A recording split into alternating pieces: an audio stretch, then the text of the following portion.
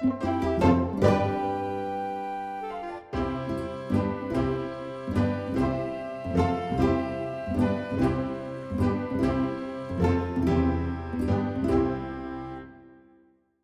you've overcome a real problem with reading. I don't know if you were diagnosed with dyslexia. But when I was 6, they found that I couldn't read at all, and so I was diagnosed with dyslexia at about 6.5 or something like that. But you don't get statemented when you're 6. They kind of wait.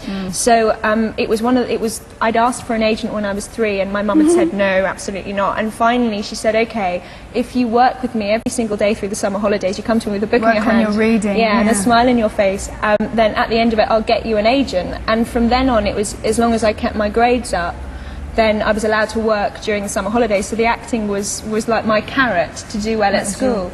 So by the time I was 11, I had a lot of help from my parents, some really amazing teachers and some great tutors as well, and I'd pretty much overcome it. So it's not a problem now at all. And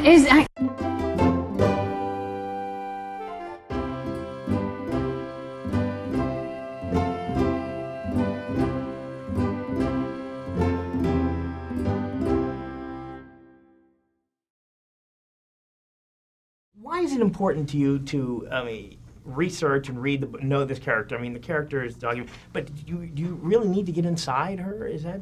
I just enjoy it. I think that people do it in many different ways. You know, I just think it was based on such a wonderful biography by Amanda Foreman. It's such a beautifully written book that it's sort of, you know, it's wonderful to be able to have that much background knowledge, to be able to kind of pick parts of her actual life out and go, okay, well, that's really helpful, and we can use this and use that. You know, I find that really helpful.